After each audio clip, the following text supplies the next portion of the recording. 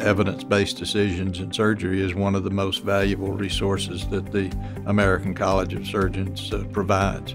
It is an online offering of modules that are designed to provide evidence-based decision support for surgeons in a way that the surgeon can access at the point of care. We have the combination of presenting the evidence and having the evidence validated by expert panels.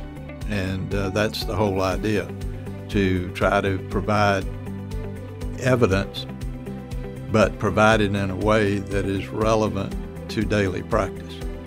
With evidence-based decisions in surgery, it's like being able to turn and ask one of the famous thyroid surgeons, okay, so what should I do about this?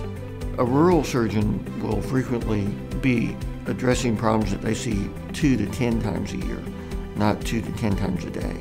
Finding the right person to bounce a case off of or to talk about can be difficult.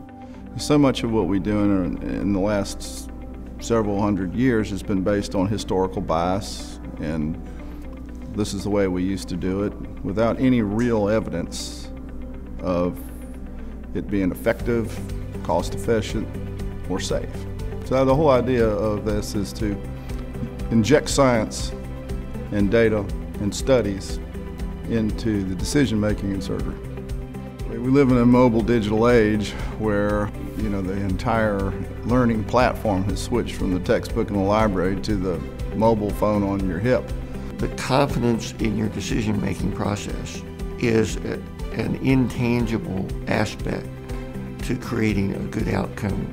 And that evidence will be updated and refined. It's an ongoing living process. And let me tell you, that's hard to find literature that lives continuously that you can rely on.